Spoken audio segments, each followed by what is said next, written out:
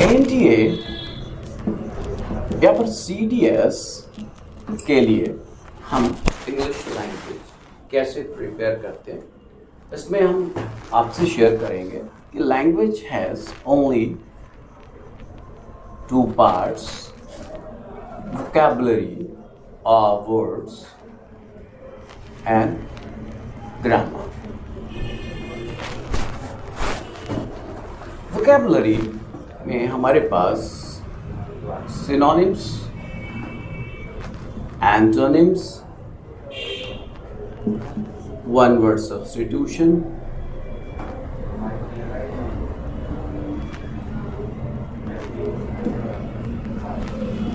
phrasal verb and idioms. ये हमारा जब प्रिपेयर हो जाएगा तो इससे हम कॉम्प्रिहेंशन भी इसकी हेल्प से तैयार कर सकते हैं।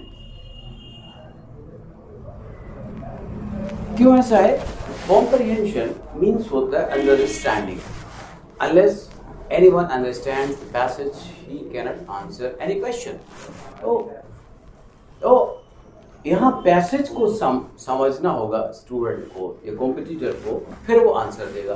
अब हम आपसे शेयर करते हैं वर्ड पावर कैसे प्रिपेयर करते हैं। ये बहुत बड़ी प्रॉब्लम है आज के स्टूडेंट के साथ। Every day they should give at least 30 minutes on word preparation. अब वो कैसे प्रिपेयर करेंगे? अल्फाबेटिकल ऑर्डर में इन्हें प्रिपेयर करना होगा। फॉर एग्जाम्पल उन्होंने ए से वर्ड दिया, ए अल्फाबेट वर्ड, BLE है, इट मीन्स ये एडजेक्टिव होगा। Meaning friendly, gentle, nice, amiable. अब यहाँ पे अगर इसका हम सिनोनिम हम देखें तो 4 सिनोनिम्स हमको मिल गए। ये है इसके सिनोनिम्स। और इसका एंटोनिम क्या होगा? अनफ्रेंडली हो जाएगा, इनिमिकल हो सकता है, it can. So here we find the same at the same place. We find two things, synonyms and antonyms. तो हमारे लिए आसान है दोनों को प्रिपेयर करना, और यह हमें हेल्प करेगा कॉम्प्रिहेंशन को करने में। सपोज हम कोई वर्ड लेते हैं, अगर ए से फिर लेते हैं वर्ड मिल गया एप्पल, पास्ट पार्टिसिपल है एडजेक्टिव फॉर्म में, अपर्ड, अफ्रेड, डरा हुआ, daunted, terrified, horrified, ये इसके सिनोनिम्स हो गए। अब ऑब्वियसली जब ये सिनोनिम्स हो गए तो हमें इसका एंटोनिम भी पता करना चाहिए। इसका आराम से निकाल सकते हैं हम, dauntless,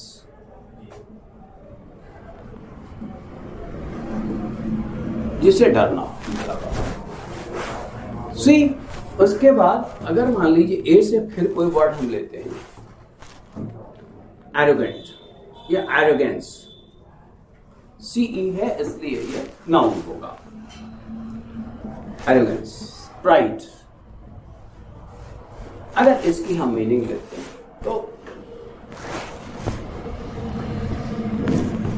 हॉटीनेस,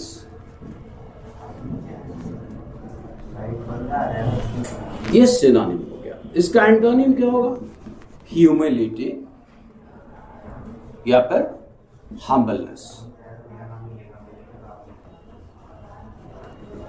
इस तरह से हमने देखा कि 3 वर्ड्स हमने प्रिपेयर किया। हम अगर ए के बाद बी से अगर कुछ वर्ड्स लेते हैं, जैसे हमने बोला पेलफुल, फुल लगा एडजेक्टिव, बेलफुल मीनिंग इसकी है जहरीला, पेनफुल पॉइजनस,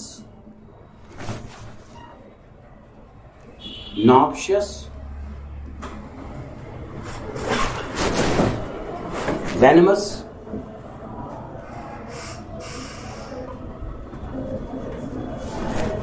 ये इसके सिनोनिम हो। बी से फिर लेते हैं कोई वर्ड, बेनेडिक्शन नाउन है। बेनेडिक्शन क्या होता है? आशीर्वाद, मेहरबानी, ब्लेसिंग, मर्सी, सपोर्ट भी हो सकता है। अब इन बेलफुल का अगर हम एंटोनिम लेते हैं तो इसका हो जाएगा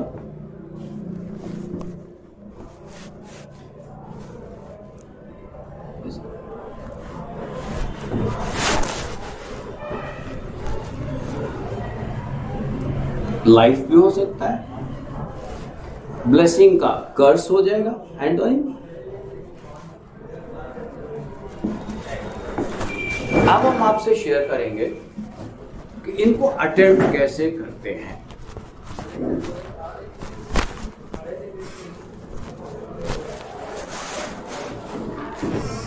आपके पास 2-3 क्वेश्चंस हम रखते हैं। जैसे बोला, ऑप्शन दिया आपको,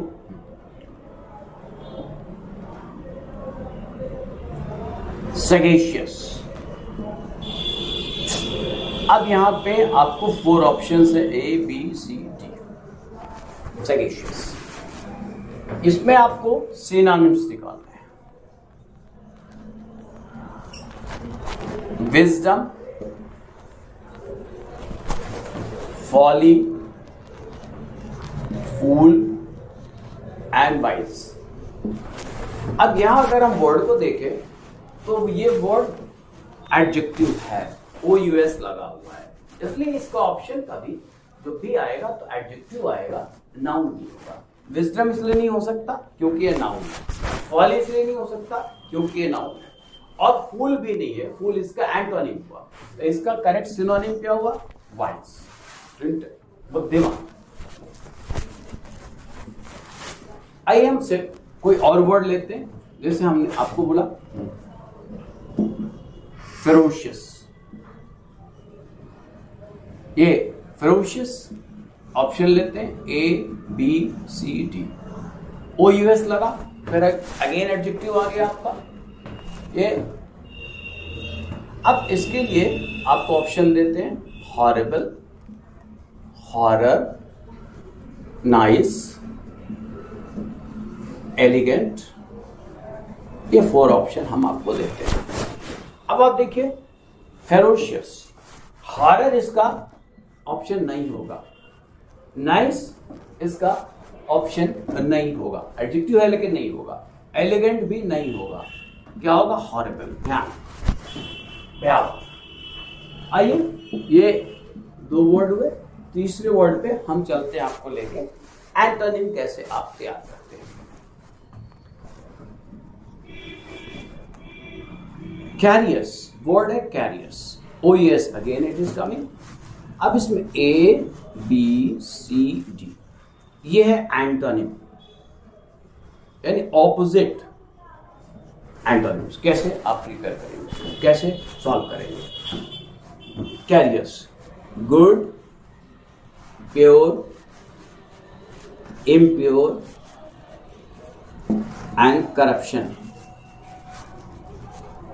ये 4 ऑप्शंस हैं। अब देखिए, OUS है एडजेक्टिव, इसका जो भी ऑप्शन आएगा एडजेक्टिव में आएगा। गुड ये तो नहीं होना है, प्योर इसका नहीं होना है, एंटोनिम होगा, करप्शन नहीं होना है, तो वो करप्शन नाउन है और ये एडजेक्टिव है, इसलिए इम्प्योर होगा इसका करेक्ट एंटोनिम, इसका कैरियस का आप इम्प्योर। अब आइए लेते हैं एक वर्ड और,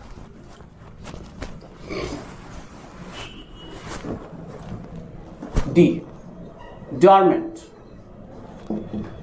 4 ऑप्शंस आपको देता हूं जिससे हम कैसे एंटोनिम तैयार करें, सॉल्व करेंगे इसको। Dormant, lazy, slow, agility and active. Dormant adjective होता है बेसिकली। अगर आप इसको जाने इसकी मीनिंग जान रहे हैं, देखिए इसलिए मैं बता रहा था आपको कि सिनोनिम्स का जानना आपके लिए बहुत जरूरी है। जब तक सिनोनिम नहीं पता होगा एंटोनिम भी नहीं समझ में आएगा आपको। It means lazy, slow. तो जब इसका मीनिंग लेजी और स्लो है तो इसका ऑपोजिट क्या होना चाहिए? एक्टिव होगा। एजिलिटी क्यों नहीं होगा? क्योंकि एजिलिटी नाउन है, एंडोर्मेंट एडजेक्टिव। आपने देखा हम लोगों ने सिनोनिम भी किया और हम एंटोनिम भी कर। अब एक एंटोनिम और लेते हैं हम आपसे। आपने बोला कोई वर्ड है ease, effulgent, A B C D। Effulgent adjective होता है, इतना जानते हैं। पहले इसका ऑप्शन देख लीजिए, ब्राइट, लूसेंट,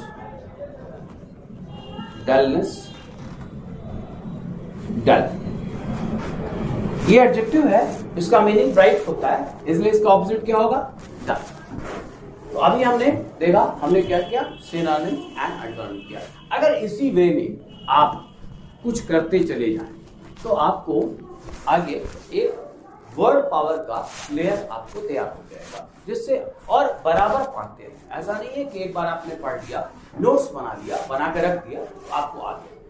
अब देखिए कुछ वर्ड्स हम आपको देते हैं अल्फाबेटिकल ऑर्डर में, जो आप तैयार करिएगा। नेक्स्ट क्लास में हम आपसे शेयर करेंगे। ए, apprehend, apparel, apparel noun, dress, attire, accoutrement, garb,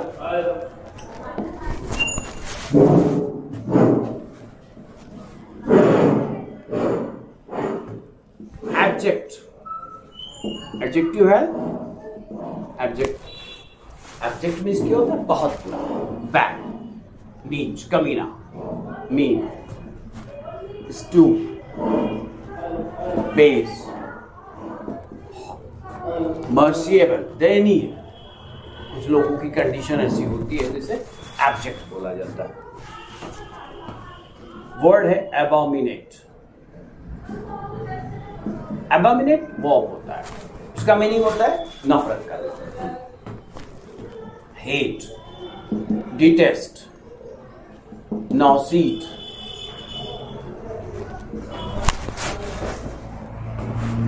dislike।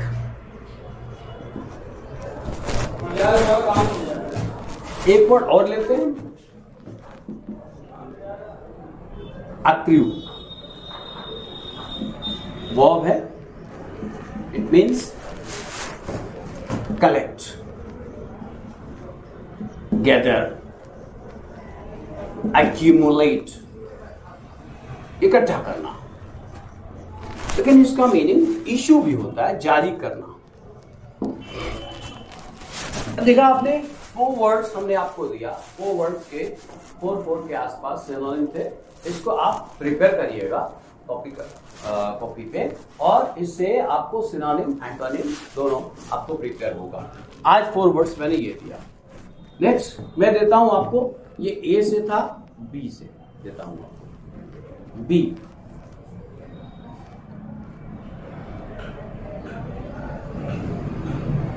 Benign, adjective है, काइंड, मर्सीफुल, दयावान इसको कहते हैं, क्लीमेंट, बेनिवोलेंट, ये हुआ।